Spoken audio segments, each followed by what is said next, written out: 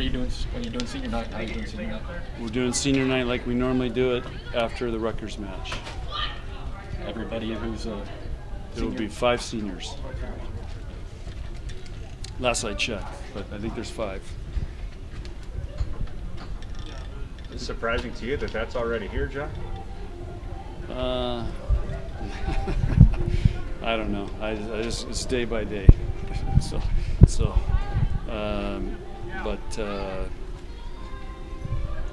Anyway, it's I don't know. It's not surprising. It's just we're in the day by day grind right now. Just trying to figure out how to get 2 wins this weekend.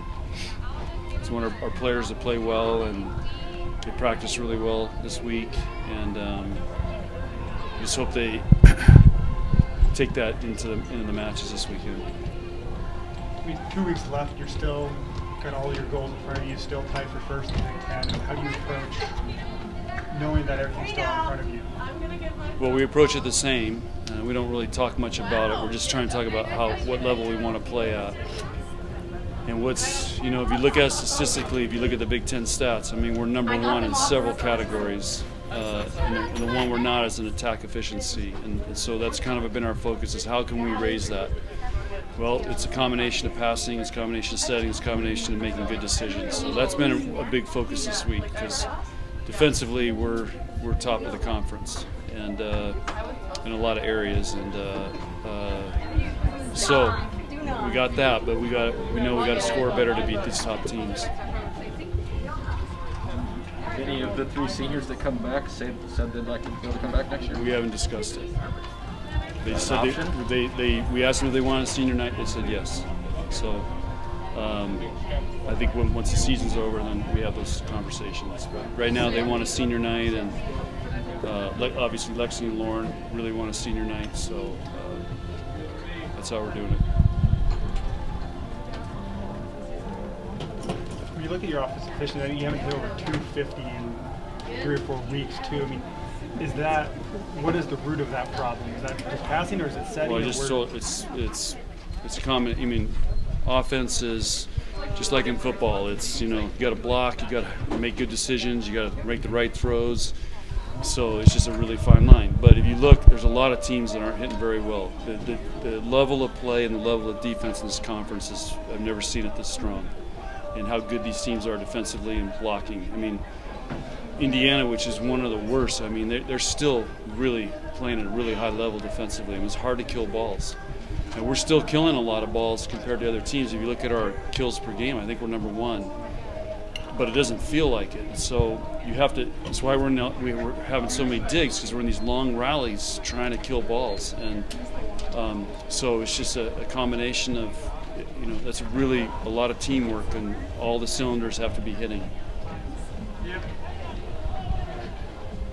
Have you made progress on serving? Because I know that was a concern a while ago, and just being aggressive and not being too error prone back there.